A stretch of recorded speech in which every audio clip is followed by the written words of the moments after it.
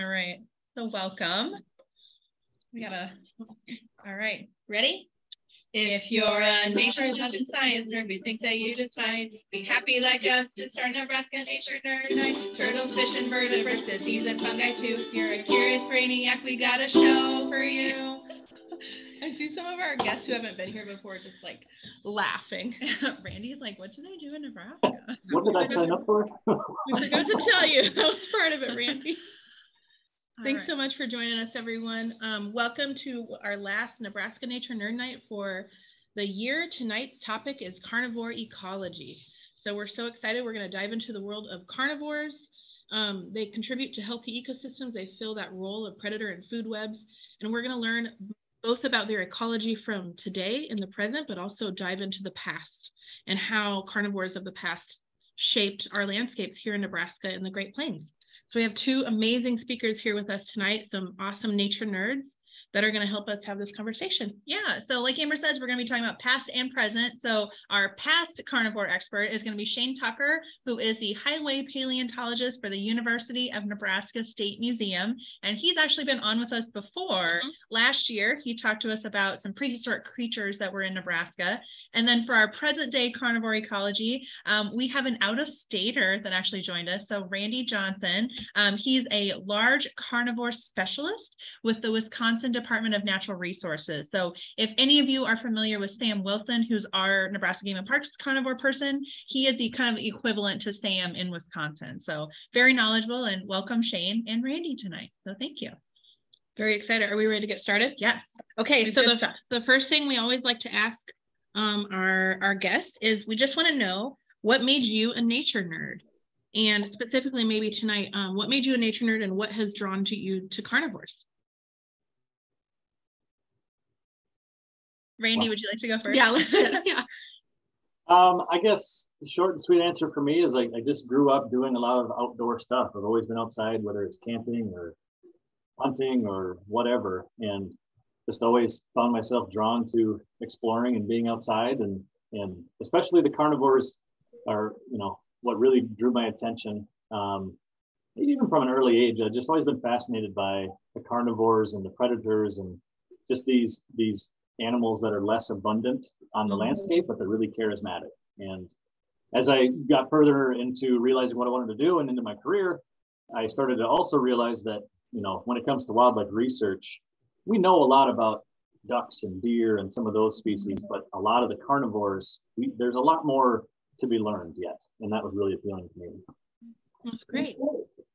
Thanks, Randy. Shane? And for me, very similar to Randy, being outside a lot as a kid, and the carnivores are always very secretive, and it always feels, when you see one, like you've actually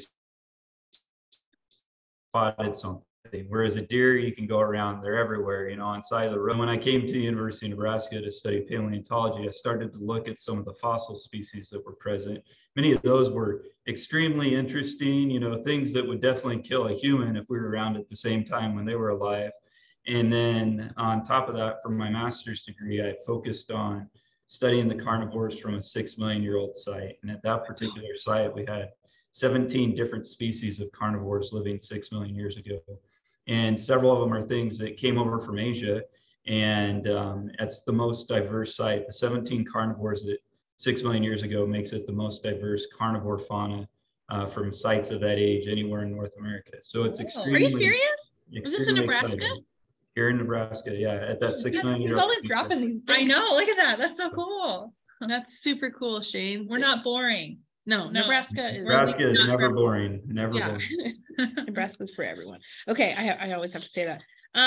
That is so cool. What a great backstory for both of you guys. You want to share with us maybe what your current role is and how that currently coincides with carnivore ecology? Because I know, Randy, you're more of a specialist in this. Shane, you have broader interests than just carnivores, but yeah, tell us about your current role. Yeah, so I got my undergraduate in wildlife management through South Dakota State University, and then I did my master's degree there as well. And my master's was focused on cougars in western North Dakota. So pretty well versed in the cougar world, which is very applicable to Nebraska, which I'm sure we'll get into. I worked for a while in South Dakota as a wildlife biologist, and then came here a few years ago, and yeah, specialized in a carnivore position. So I'm focused on statewide management of our wolf population, our black bear population, and then the occasional cougar that wanders over here as well. Excellent. And for me, my training is as a geologist with my specialty in vertebrate paleontology, specifically mammalian paleontology. But I do have a minor in biology. And when I'm out doing my normal job, I'm the state's highway paleontologist. So we go monitor active construction projects and excavate any fossils. And although they're less abundant than the herbivores, carnivores do turn up quite frequently, and they're usually pretty cool and interesting. So there's been several projects where we have carnivores. There's lots of research projects on carnivores that either working on now or would like to continue working on in the future. So there is a substantial component of those ancient faunas. They sometimes tell us a lot about like what the landscapes look like alongside with the herbivores. So they're extremely interesting. So that's kind of my role with carnivores today. Awesome. Well, before we dive into which species we have here in Nebraska, let's talk a little bit about kind of like a basic. So Carnivore 101. Carnivore 101. What is a carnivore? Is that the same thing as a predator?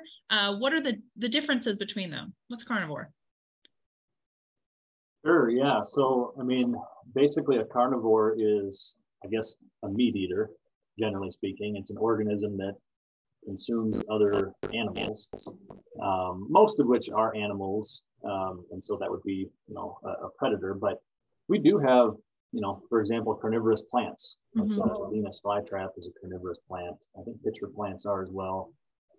So just generally speaking, like a predator would be, you know, a broader term, I would say, for an animal or an organism, I should say, that takes and consumes other organisms. Carnivorous is more focused on what are they eating, meat eaters, whether that's animals or plants. You know, scavengers, like you can have vultures too that kind of fit into here as well, where they're a carnivore. They're eating meat from dead animals, but they're not a predator because they're not actually killing them. They're not hunting, maybe. Right. Yep. Yeah. Okay. So let's hear a little bit more about carnivores, because the first thing I think of when I think of a carnivore is like a mountain lion, a bear. Are there other carnivores? You kind of touched this a little bit, Randy, that are not mammals? Yeah. I mean, definitely there's birds, you know, birds of prey. So all of your owls, your hawks and raptors, the vultures I mentioned. We can talk about, you know, you look at fish, a lot of fish eat other fish, and that would all be therefore a carnivore. And then even within the mammals, you know, we think about the big ones, right? They get all of our attention. But things like coyotes, fox, you know, all the way down to like a weasel, which, you know, weasels like the size of a hot dog, like they're still carnivores. So a lot of diversity. That's excellent. And I think tonight, what we're excited to dive into the most is probably the mammal type carnivores. Yeah. And so that order of carnivora and thinking about all those critters, both that live here in Nebraska and the Great Plains now and in the past. Yes. Yeah. So let's see what, maybe I saw them both having some really cool skulls. Yeah. Can we get into a little carnivore anatomy 101? And I know that both of you guys have some really great specimens to share. Maybe a good question that I've heard a lot before is like maybe the difference between like the wolves and the cat skulls or the bear skulls. Those are the big three that that we kind of think what about. Are the differences in their anatomy and their shapes? And I think I can help with that. Randy's on it. Shane, I know you've got some too. All the big stuff, which is awesome. I want to see it too. So let me try to hold this up so you can see it. So I guess let me just start. We'll start with the wolf. So this is a gray wolf skull. I'll kind of hold it up here so you can get an idea of the size. And I actually have a coyote skull as well. So coyotes very common across Nebraska. They're both a canine, right? They're both dog species. So very similar in their teeth, very similar in their you know, overall, largely just a size difference. But when we're talking about canines, we're talking about dogs, right? So a few things to point out, one of which is this really big ridge across the top. That's where your jaw muscles attach. Right? Is that the good old sagittal crest? Sagittal crest, exactly. So that's an indication that these guys have a big bite force. There's a big muscle that, and wolves in particular can chew through ribs and femurs and things like that. So a lot of bite force. The other thing that's worth pointing out right away is they have a lot of investment in their nose. There's a lot of space here. There's a lot of tissue. So they live, by their nose. The opposite of that would be the cat skull. So this is a cougar. Cougars are in Nebraska. We can talk more about that later. But one of the things right away you see is the investment is not in their nose. I'll hold that so you can see it, but it's instead in their eyes. Yeah, look at that. So if you see cougars, they have huge space dedicated to their eyes, forward facing. So cats, and if you have a house cat at home or a dog for that matter, you know this already. Dogs are running around following their nose. Cats follow their eyes. Wow. Yeah. And that's very apparent in their skulls. They don't have quite the sagittal crest here, but still they have a little bit different in that the whole skull is shorter. So they have still powerful bite force, but they don't need quite as much muscle just because it's more of a shearing force with the smaller jaw here. And then real quick, we'll go to bear. Bear is kind of a mix. I was just going to say, they're like a mix between the two. They're kind of they don't have a lot invested in their eyes, but they have a lot of, there's still a good chunk of nose there. But in particular, their teeth are a little bit different in that, well, it's driven by the fact that bears have more of an omnivorous diet. They definitely eat meat, but they're eating a lot of plant material as well. So I don't know if I can maybe share that. That's the lower jaw of a bear. Okay. Almost more human-like, where it's got molars and whatnot going on, whereas your wolf's got a lot more shearing teeth for really meat. That's really cool. Oh, that's good. Shane, do you have any in the cat, dog, or bear variety of skulls? Oh yeah, absolutely. And we even have extinct families that aren't here today that are cat-like in appearance, like Nebravids, which are a cat-like thing. If I hold this particular skull up here in front of the screen here, like I said, the eyes in the front has a very short face, just like the cat does. But if we look at the front end, they have these very enlarged canine teeth that they use on these. There's many times a lot of serrations on the backside for these saber cats. So this is one that lived, it's an extinct group, it's an extinct family called the Nebravids that are cat-like. This is one that lived 36 million years ago that we could find in a particular layer of rock. And then I've got another one right here. Oh my gosh. Which is a cast of a skull of a big Nebravid that's lion-sized. It lived roughly 6 to 8 million years ago in a different time frame. But an extremely large canine tooth. And we can look at these animals can open their mouth over 100 degrees, and they would use that canine tooth for slashing into the neck of a prey item, maybe a horse or an antelope, maybe a rhino living at the different time frames.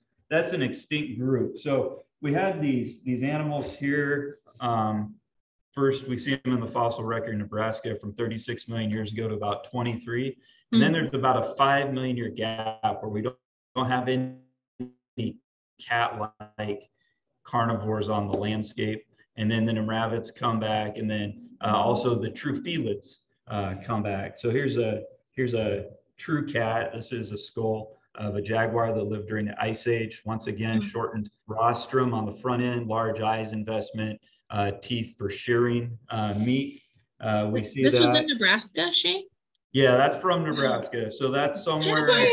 Yeah, so lots of really cool things. We see these families. We see bears in Nebraska. We see dogs, and rather than just the true canine subfamily, we have two different other subfamilies of them. One being a borophagine dog, which is a bone crushing dog. So here I'll hold up this skull. This is the largest canid that ever lived. It would be about 3 feet tall, probably about 8 feet long, so about waist high for me. Is that like a dire wolf? This is way bigger than a dire wolf. This is like the two compared, this is a coyote, and then this is this big dog called Epicyon, which is one of the largest bone crushing dogs. Their teeth, as we can tell from their shape, are much more robust than the wolves and the coyote. So we know they had a big portion of their diet being consuming bone and getting the tissue out inside of that.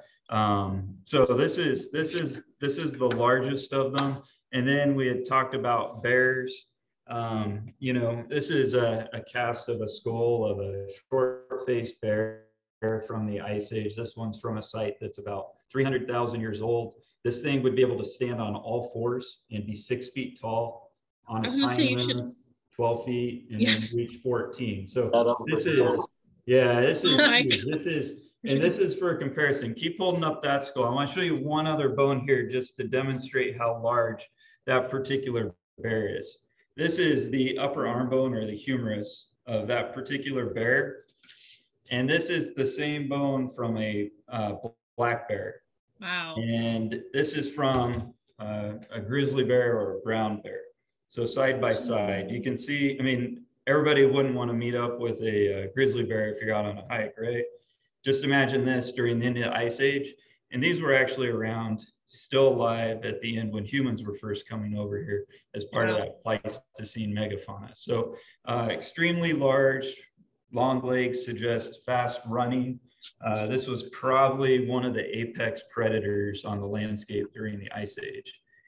From right here in Nebraska. So those are a few of them. There's other things like bear dogs, which is an extinct family. We had actually true hyenas living in North America for a short period of time. So, and then we have all the weasels, which a lot of them are really cool too. So lots and lots of really cool fossil species here in Nebraska. I'll show you just one weasel quick and I'll move on because we could talk fossil carnivores for a whole class for a semester if we really wanted to. But I wouldn't sign up for that class. Yeah. Everybody get tired of hearing about it. So you can see that little weasel jaw there. That's a lower jaw. This is one that Amber, when she was a student here, prepped in our lab upstairs. And there's another weasel jaw of a 500,000-year-old least weasel that we have here in the collection next to it. Wow. So we do ever have things from the bears, which are enormous, to the small ones. Each have their own little niche on the landscape. We have fruit-eating dogs, so they look like, you know, little coyotes more or less, or foxes, but their teeth are adapted for eating fruit, so they eat plums and things like that. They're not very common. They go extinct probably around 6 million years ago, but from 14 to 6, they're a portion of the fauna. So we know just by looking at their teeth, there was probably some different habitats that eventually disappeared, causing them to go extinct. So fossil record tells us quite a bit. Yeah, I was just gonna say, and Shane, I love how you're speaking a lot to you're like comparing their skull and then like speaking to almost ecosystem terms like apex predator and niche and landscape. And we can tell these things just by studying even like the fossils in the skulls, which is so cool. I wanted to ask you, and either of you can chime in on this. Let's think about some tiers of carnivores. Like, for example, you said apex predator, and I know I've heard of mesocarnivore before. Do you want to speak a little bit to like the different types of carnivores that you can have and what role they play in the ecosystem? Either of you can kind of chip away at this one. Yeah, go ahead, Andy. Ecology question. I mean, yeah, you touched on a key word, mesopredator. So, you know, when we think of carnivores, often in the mammal world, we're thinking of the big ones, the cougars, the black bears, the grizzly bears, the wolves. And those are those apex predators. There's nothing that's preying on those, generally speaking. Right? Okay. So they're the top of the food chain, if you will, and they're, you know, driving they're influencing the ecosystem downward. The mesopredators are kind of those in between those apex predators and the prey species, if you will. So those would be your coyotes, your foxes, river otters.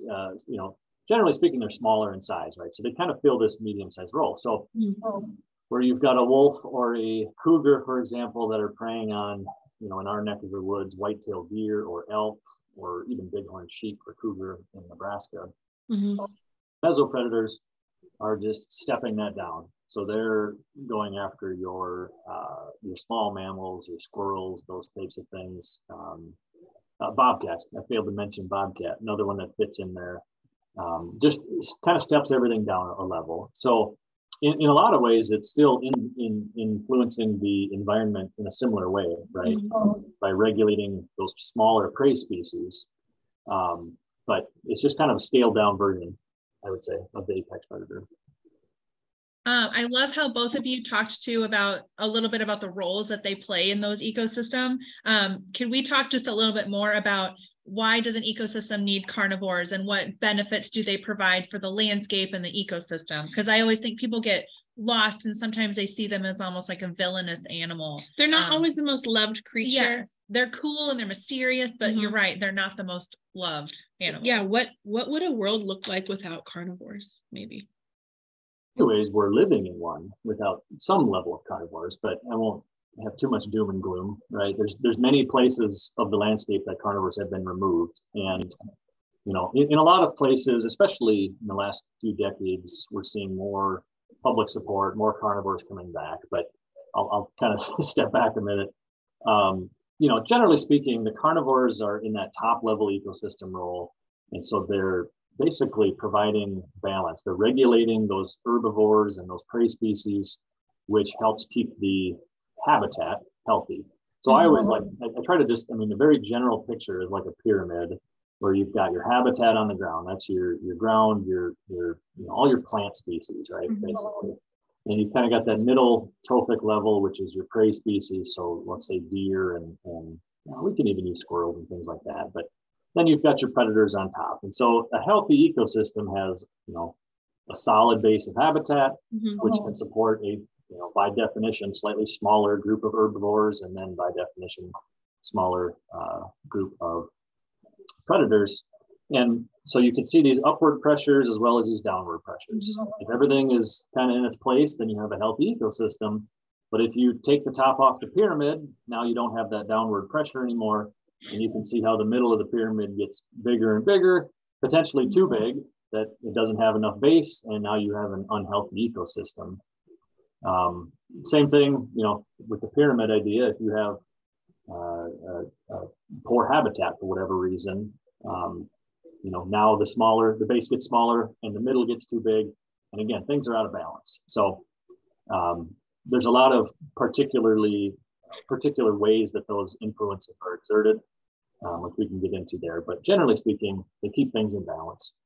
I really love your visual and using your hands. I feel like we should have talked about whiteboard next time, because I was like following the graphics you were creating. That was great. That was a really good like Carnivore Ecology 101. Yeah. Just really quick. Shane, anything else on that in particular, especially thinking about the, you know, our prehistoric times? You know, did they play those similar roles? Did it look differently? Did they have different influence on the landscape? A little bit on that, maybe.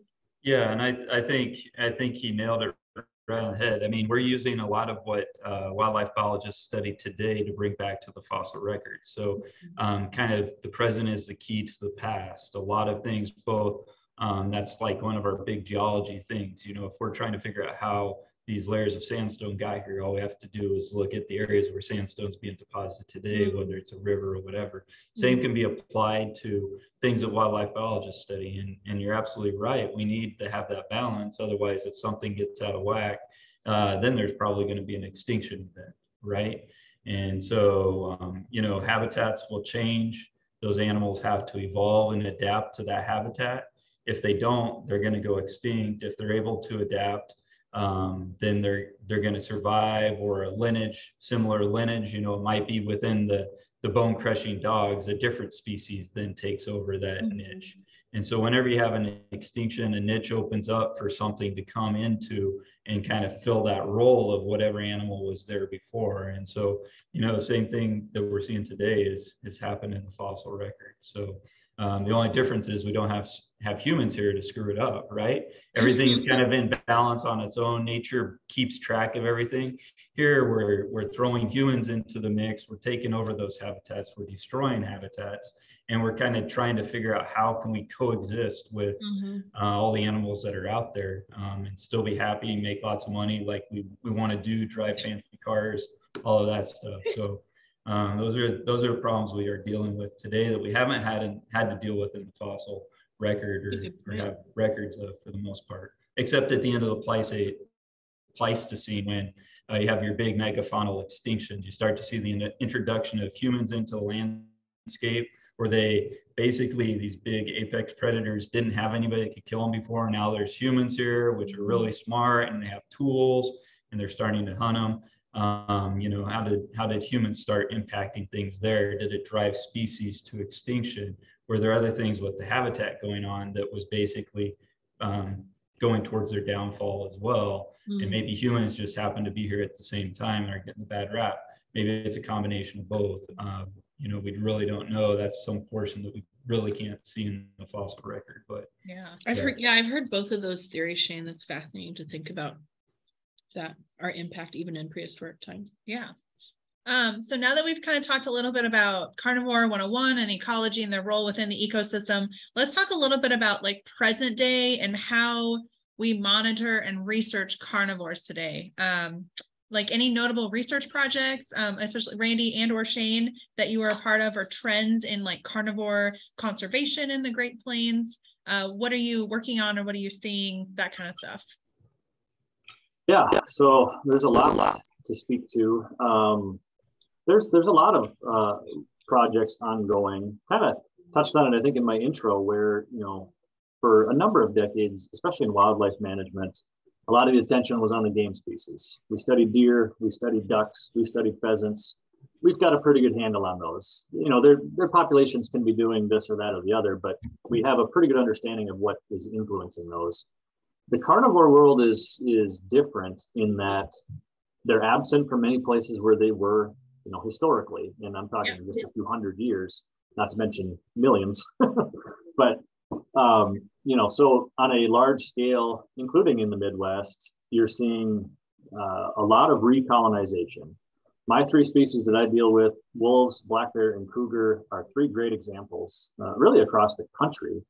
We're seeing cougar populations rebound. They would have been across the entire lower 48 states 100 years ago, and they were largely, reduced to the mountainous areas of the West. And over the last 50 years or so, from a number of changes, but they've expanded back east, all the way into Nebraska, and even places like Wisconsin. We're getting individual cougars popping up all the time anymore. Black bear is a similar story. They would have been largely across the country. They were reduced during European settlement. They got protections. They're starting to expand back out. So there's a number of states down south that are having growing black bear populations, and there's challenges that come along with that, obviously, but we're starting to see them all come back. Wolves, similar thing. Maybe not to the extent, because there's a lot more human interest, I guess we'll call it, in wolves, but nonetheless, their populations are rebounding, especially from where they were just a while ago. And a lot of that's due to research, right? We have to learn what kind of habitats do they need? What kind of prey do they need? How do they interact with each other on the landscape? So a lot of, I have one more prop here. A lot of work revolves around these things right here. So this is a version of a radio collar. This is what we're putting on wolves currently. And it's a GPS radio collar. So basically it's like a handheld GPS, or like your phone really, that the animal is wearing. It's recording locations. Those locations are being sent to a satellite. The satellite sends it down to our computer. So we get, location information. We get survival information. So how long does that animal live? And then if it does die, what's killing it? And so those are like some key ingredients that really help us, whether it's bears or cougars or wolves or any species, that help us understand what does this animal need, what's causing this species to do well, or what's causing this species to not do so well. So I'll wrap it up with Nebraska's got some really cool research going on with cougars. They've been doing it for at least a decade, I think. It's three parts. It's these guys, these GPS collars. They've also done some trail camera work. So trail cameras, we almost take them for granted today in wildlife research, but even 15 years ago, trail cameras were nothing. Like, they were still film, and now you can have thousands of pictures on a camera, high resolution. They're even satellite, or cellular, so they can send pictures right away. The third component, which I think is really cool, is Nebraska has used scat detection dogs. So there are companies out there or groups that have dogs that are trained up to sniff out specifically cougar scat. And so they've done work out across the landscape, sniffing out and collecting cougar scat. They get genetics out of that, and it gives them all kinds of good information. Yeah, and on that note, Randy, especially with the caller, it seems like we're between Nebraska and Wisconsin, we're starting to swap some carnivores. We're getting some of your wolves down here. In the last year, we've had a few incidents, and then you said something about one of our cougars that had a collar on it. Can you speak to that? Our fun carnivore swap we're doing, because carnivores really like to pay attention to geopolitical lines, so they definitely like check in, before. Really, yeah, they check the maps a lot. No, it's one of the keys of carnivores. Typically, especially the large carnivores, they're really good at what we call dispersal, which means when an animal is growing up, I call them teenagers, but they get kicked out of home and they go explore. And sometimes they explore 10 miles down the road and they set up shop there. The next one walks 100 or 200 or 300 miles. We're seeing that with bears. We're seeing it with wolves. So we have a very healthy wolf population in Wisconsin. And we have individuals that take off into pretty much name your state and they'll show up, including Nebraska. You guys bet will show up. On the same side, we've got cougars out west, including in Nebraska. And those cats, again, really capable of dispersing long distances. And so in Wisconsin, we don't have a breeding population of cougars. We've never documented a female. We've never documented kittens, but we document several individuals every year. And further, we get a picture of them here in space, and then a few days later, we get a picture of them over here, which is 30 miles away. So we get genetics whenever we can, and often, in fact, every single time, I think, so far, the genetics have pointed back to the Black Hills or Nebraska, those western populations. That's cool. Well, you're welcome for those. Keep them coming. Yeah. I forgot to mention, yes, in the news recently, there was a cougar that was hit and killed on the road in northern Illinois. And in that press release, they shared that they were also tracking a second cougar that was wearing a collar from Nebraska. And it was in Illinois somewhere. The states were talking, and that's about as much as I know. But it just goes to show these cats can cover incredible ground. Yeah, maybe that's the kind of ground like they covered, historically, when there wasn't those kind of like the set geopolitical lines and things like that. So that's fascinating. What about? Yeah, go ahead. And one more anecdote. The farthest one that I'm aware of is a cougar that started in the Black Hills and dispersed all through the Great Lakes, including in Wisconsin, ended up being killed by a car in Connecticut. I use that example all the time. When I heard that, I could not believe it. Walked all the way from South Dakota to Connecticut. That's crazy. Can you imagine like following that path, like just going on that? You're just going. Yeah, that's incredible. That's so cool. If anyone's interested, and I can put this in the evaluations and resources too, there's a really good book that Sam actually talked about. It's called The Beast in the Garden, and it's about the kind of the reintroduction of mountain lions coming back in. It's actually based in Colorado. It's a true story. It talks about mountain lions kind of coming back and like people reactions to mountain lions and stuff like that. So it'd be a really good book if anyone's interested in reading that. I can put it in the evaluation. Yeah, it's really interesting. It's an alluring title. It is. It's good. Excellent. Shane, what about in your area, as far as research on prehistoric carnivores, what's happening with that? Is there any like big special project happening right now in Nebraska? We're always trying to research and figure out what species are present. Anytime, carnivores are rare to begin with, from finding all the herbivores, they're way more common. We find tons of horse teeth. So when you find a carnivore, you want to figure out where it goes. So, there's some occurrences. A lot of times carnivores are actually immigrants from Asia, and we use those as markers for time frames. Like this species shows up, we know we're at the 8 million year old time frame. We do that with a couple different genus of bear, a different genera of bear. When one shows up, we know we're here at 8 million. When another one shows up, we know we're somewhere around 6 million. And so we're constantly doing things like that. Just recently, when I was out monitoring some construction projects, stopped by a gravel pit and one of the first bones there that I found was an arm bone, or the ulna, the smaller of the forearm bones from a brown bear. They also had a brown bear jaw that they had. I think those are maybe the fourth and fifth occurrences of prehistoric brown bear in the fossil record. Had another gentleman a couple years ago during COVID, had found a bunch of bones in the 1980s when he was doing road construction projects.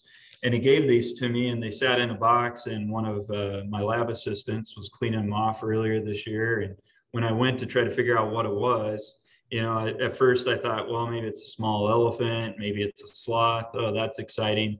When it didn't match up with either of them, it was like, what else is there in that size range? It's like, well, is it a carnivore?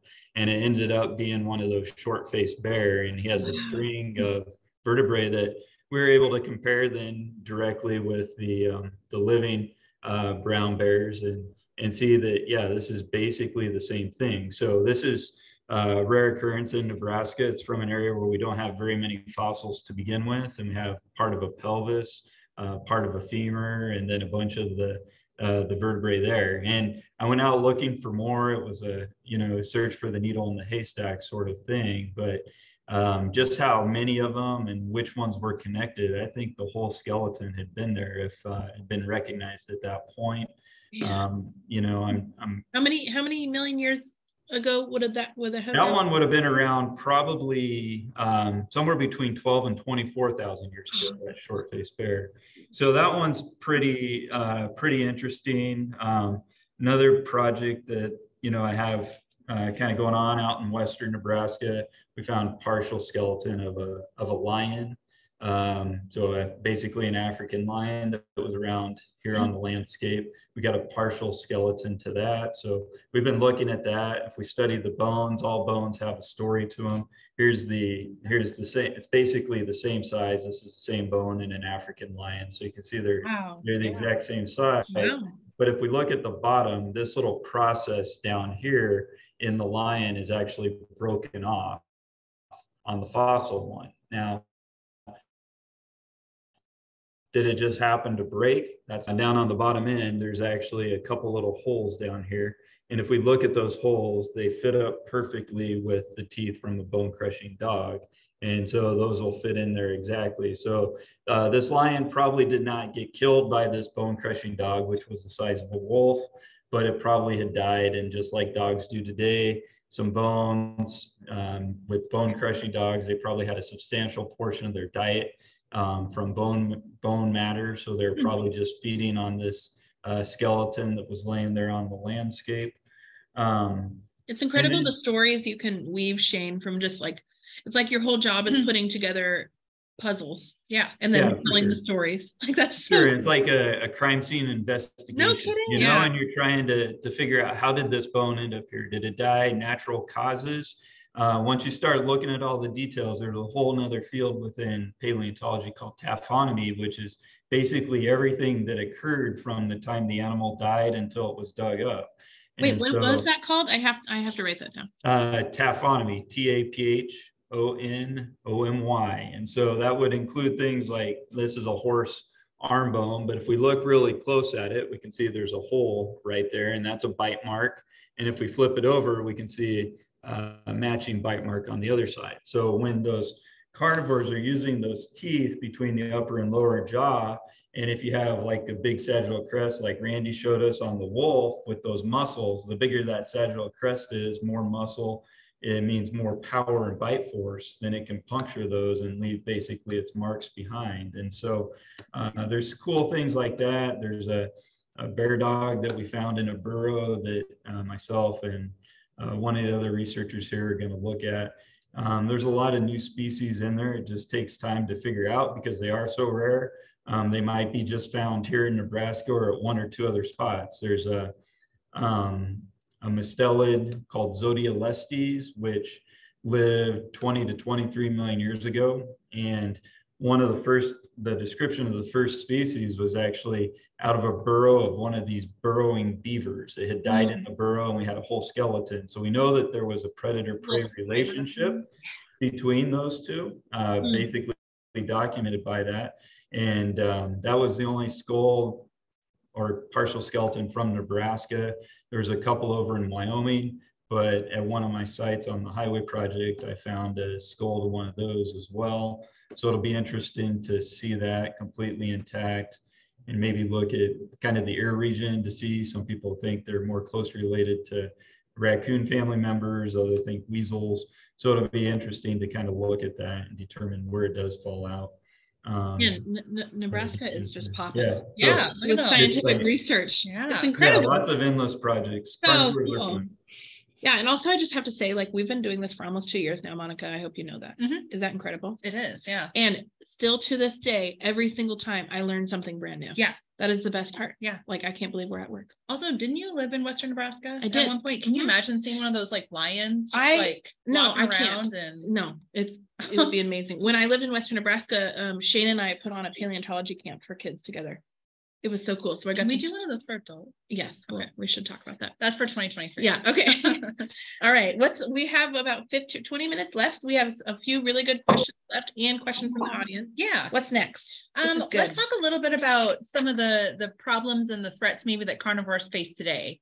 We talked a little bit about the kind of people, they've been removed. They're the villainous animals sometimes to a lot of people, but what is it just like a PR problem? Like, what's their biggest challenge? Do we have any threatened and endangered carnivores in the Great Plains or in Nebraska specifically, and what challenges do they face today? Where to start? There's a lot of questions in that question. Yeah, so, well, it's maybe worth pointing out right away that, like, just a couple of 100 years ago, there would have been grizzly bears, which are not present anymore. There would have been black bears, I think largely in the eastern parts where it's more forested. Largely not present anymore, except occasional bears that wander through. Cougars would have been across the state. They're back, but still in relatively, localized areas.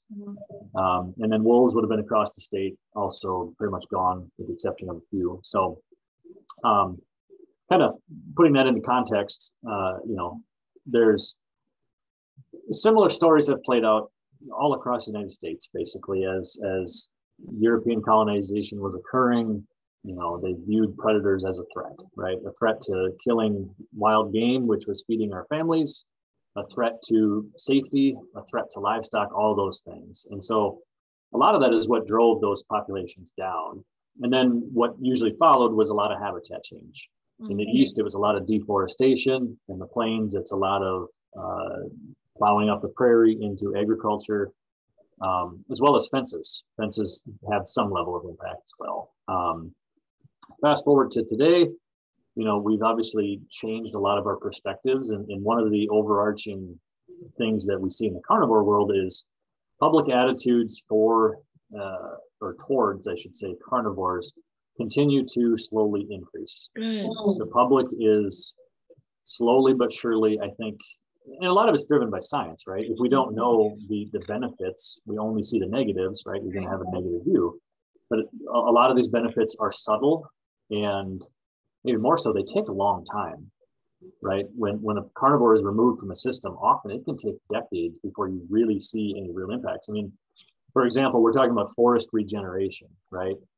Forest regeneration is several people's lifetimes to actually see a real change. And so, nevertheless, we're learning more, attitudes are changing, and so you see growing support. Nonetheless, probably the biggest threat is still just that lack of public support. That's, fear of being attacked, it's fear of livestock, it's often, wolves are going to kill all the deer or all the elk or cougar. I mean, insert your critter, right? A lot of it is just based in misperception and honestly some fairy tales, right? I like to use the example in my world of bears and wolves. We have a lot of both in Wisconsin, and we've done public attitude surveys that show that more people are negatively affected by bears in the state through trash cans, through bird feeders, all those things, and yet high levels of public support. Everybody loves bears, right? I mean, who doesn't love bears? The flip side of that is wolves. Wolves have growing public support, but they're very controversial. And often people will say you either love them or hate them. I think there's a lot of people in between, but nonetheless, we don't see unanimous public support for wolves like we do for bears. And then you start to think, well, why might that be? And, you know, going back to our childhoods, right? When you're reading the Grimm brothers, man. Yeah. Right. Little Red Riding Hood. She's, you know, in fear of a wolf. At the same time, you've got Yogi Bear. You've got Winnie the Pooh. You've got, who's Smokey the Bear, right? I mean, Peter and the Wolf, yeah. Yeah.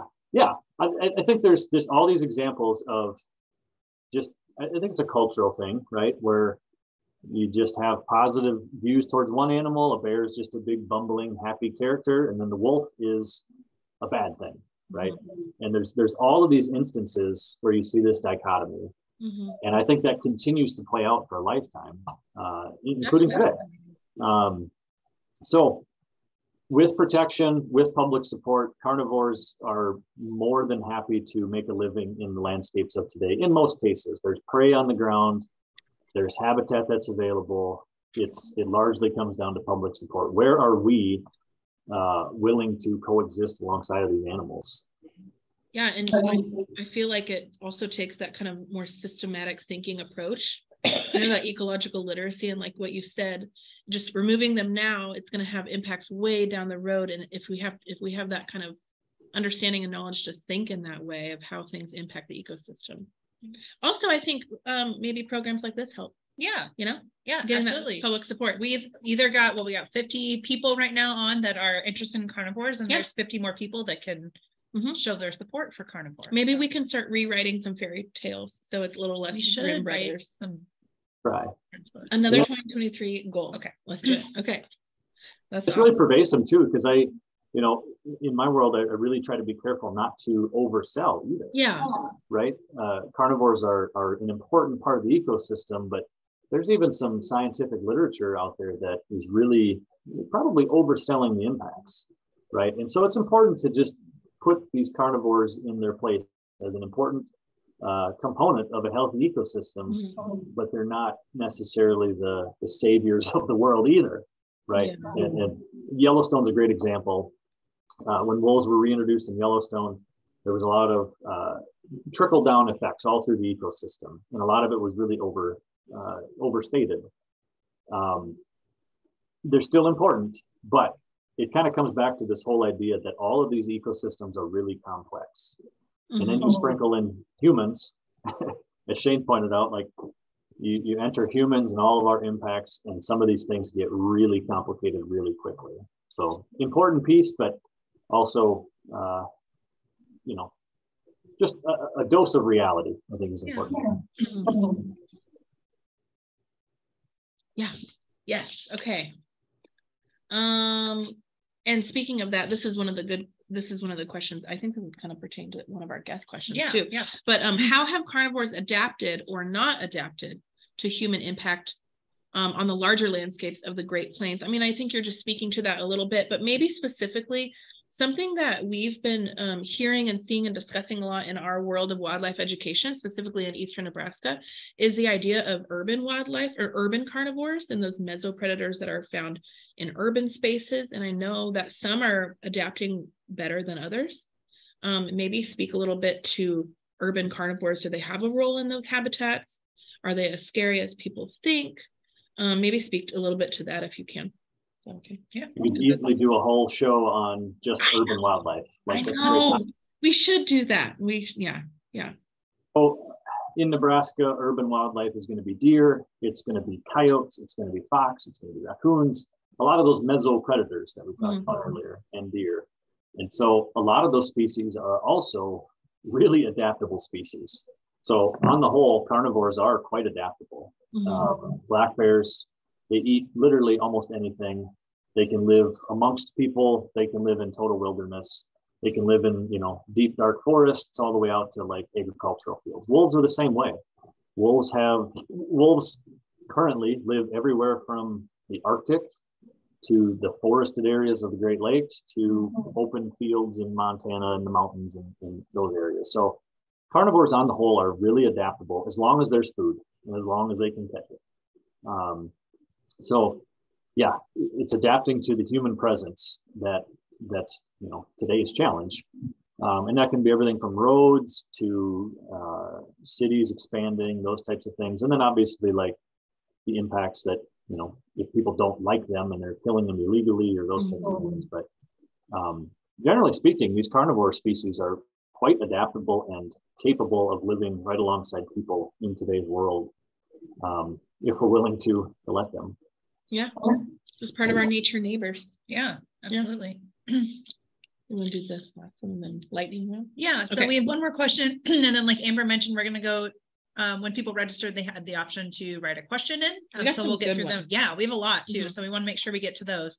But kind of like one of the things we like to end all of our Nature Nerd Night stuff with is, why should we care about the topic at hand? So Shane and Randy, why should we care about carnivores? Randy, you kind of mentioned all the complex ecosystem benefits and the way that they fit in a little bit, but really drive home, what's the point? Why do we need carnivores and why should we care? If you were a carnivore publicist. Yeah. Well, I think we're still trying to find just the right message, but I mean, a lot of it is just, it's an important component of that healthy ecosystem. Why do I care about that? I think it's because, you know, we want to leave a legacy of a healthy ecosystem for all the people that come behind us, right? 100 years ago, they were doing the opposite, and we're still trying to sort that out. So our legacy 100 years from now can be, you know, sorting all that out. I think that's really important. And there's probably a lot more there's a lot more that we probably don't know. Oh, I like that. I like that attitude a lot. Yeah, mic drop. That was a good one, Randy. That's good. Shane, anything to add on that? And then maybe specifically, why should people care about carnivores? But why, especially in your world, why is it still important to study the past, to study prehistory like that? Yeah, I think, you know, there's a lot of species in the past. You know, fortunately, we can see things living today. We know exactly how many are there in the fossil record. We're probably underrepresented just because not everything that lived gets preserved. It has to be in the right environment and things like that. So there's a lot of questions that way. But to kind of follow up on it, you know, from my perspective, you know, extinction is forever. You know, once you wipe these animals out, you can't get another one back. So, you know, so figuring out a way that we can coexist with it. I have tons of fossils on the table that went extinct naturally, just based on, you know, changes in landscape or changes in temperature, things like that, or maybe something out competing them. But here in the modern day system, you know, it's extinction is usually driven by those things, but then the pressure of humans as well. And we don't want to have these animals that were here thousands of years go extinct for no reason at all. So yeah, that's good. Those were good answers. Yeah, absolutely. Yeah, like both mic drop answers. Fantastic. Extinction is forever. Yeah, I remember that. And we don't know everything. Yes, I'm sorry, those are my favorite parts. Okay, takeaways. Yeah. All right, lightning round. Are we ready for this? Yeah, let's do it. Okay, so we got a lot of really great questions. I'll try to get through most of them in the last 5-6-ish minutes. Yeah. We'll start off with a light one. Are you ready for this? How has it changed in the last few years because of climate change? Just a really quick, like a little answer for that one. But climate change impact on predators, and maybe in how did climate affect predators prehistorically, Shane? Who wants it? I'll just jump in real quick. I think it's going to be a slow change. I don't know if there's been any immediate impact right off the bat. It's probably going to impact habitat, which will impact prey, which will then impact carnivores. We'll go up with your triangle. That makes sense. My short answer.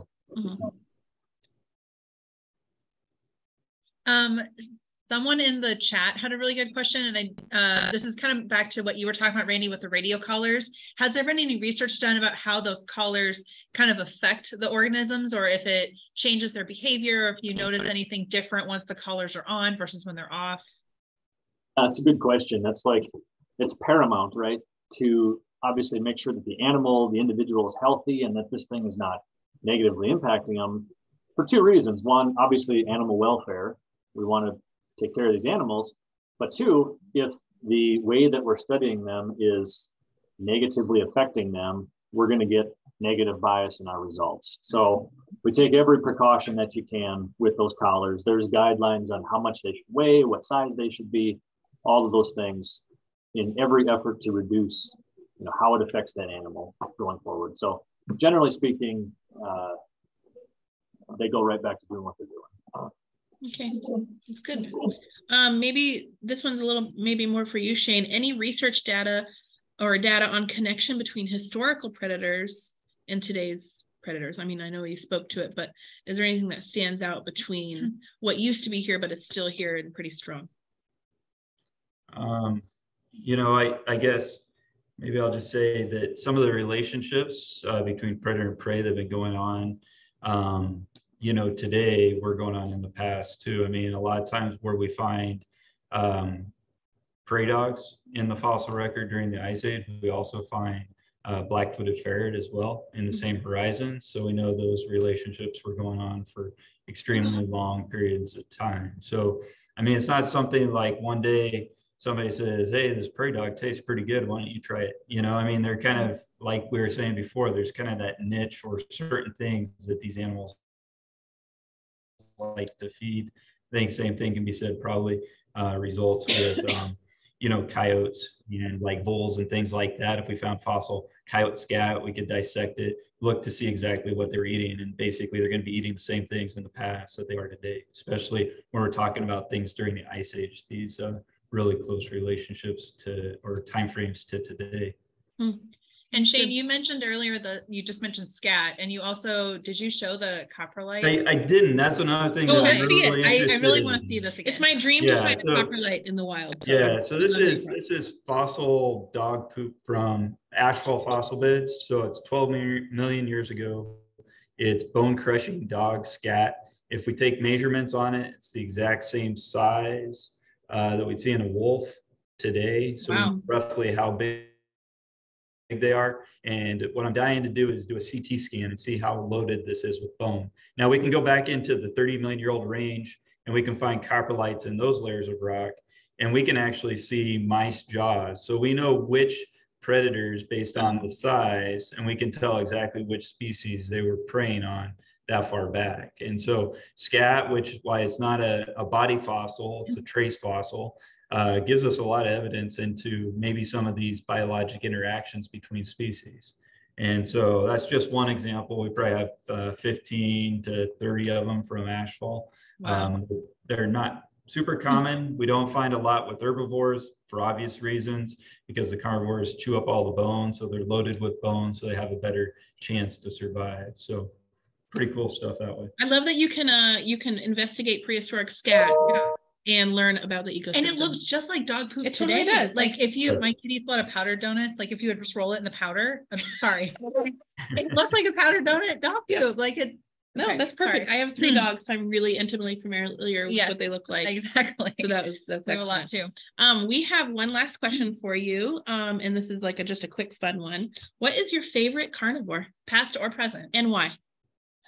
Yeah. All right. Well, mine's going to be Barbarophyllus. This skull here. He's ready for this. It's quick. I mean, this is the only skull of this thing that's ever been found. This is on my list. Did you say it was the only one ever been found? This is the only skull of this species ever been found. It's found like in Nebraska or ever? Anywhere in the world, anywhere in North America, right? So this is a lion-sized thing. We have the skull, lower jaw. We have, I think, a limb bone. We have the shin bone.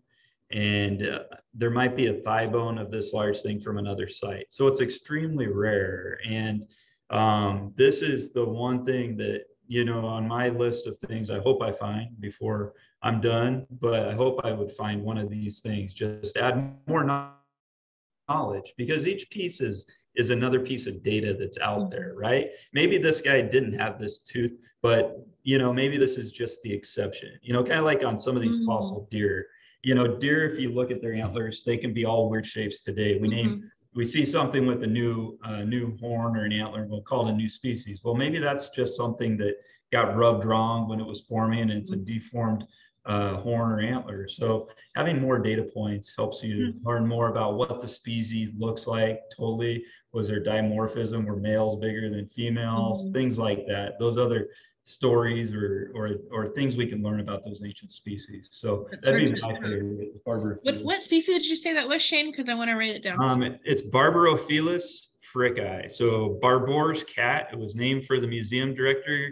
They found that skull 2 or 3 weeks after he died, and so Barbour's cat, and then the species name was named after a guy out of the American Museum that donated a bunch of money and paid for a bunch of crews to look for fossils. So incredible. Yeah, it's an extremely rare individual, 8 million years, and from Nebraska.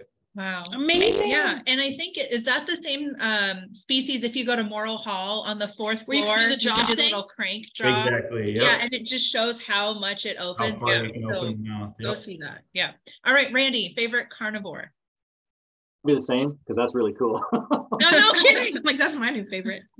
I think I have to go with cougar. So I'm just going to share my little prop here. That's, again, this is from my graduate work in Western North Dakota. So a landscape very similar to a lot of Nebraska. And I think this picture just really, I don't know, it strikes me as, it's so cool to know that critter is out in the landscape. I have a camera here, and I had pictures of everything from deer to elk to people hiking to horseback riding.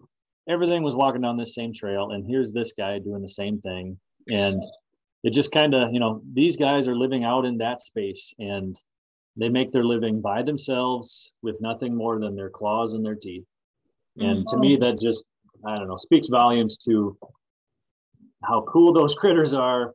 But again, also kind of coming back to that idea of what else about these things and the influences that they have that, that we have yet to figure out. And that just kind of summarizes all in my brain. And yeah, I think that's why they're my favorite. Randy, you're like a carnivore philosopher. Oh my God. Philosopher. Yeah, thank you. I just got so excited. You're like a carnivore philosopher. You can probably relate when you spend all your time out in the middle of nowhere by yourself trying to study these things. You have a lot of time to think. I know. I really appreciate it. So cool. This is a great way to end. I know. I think so too.